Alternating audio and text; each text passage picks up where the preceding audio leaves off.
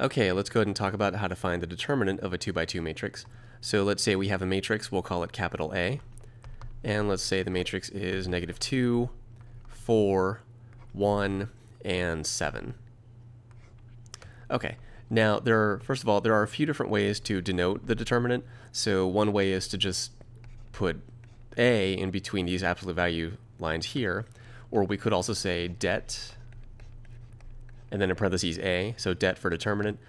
Another way is to use this absolute value like notation here, but with the actual matrix itself. So -2, 4, 1, and 7 again. Or we could use this det notation, but with the actual matrix itself. So we could say something like det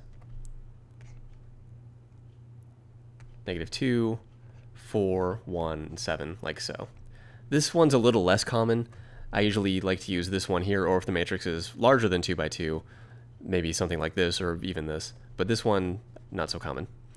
Okay, so anyway, if we want to actually find the determinant, what do we do? So let's go ahead and use this notation here, det A.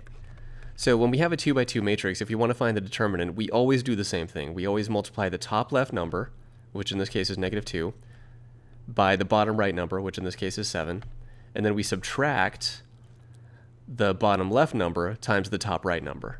So the bottom left number is 1, the top right number is 4. So again, that's always the top left number times the bottom right number, -2 times 7 in this case, and then minus the bottom left number times the top right number, 1 times 4 in this case.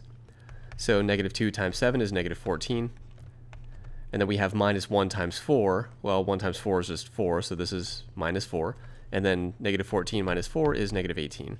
So the determinant of this matrix here is -18.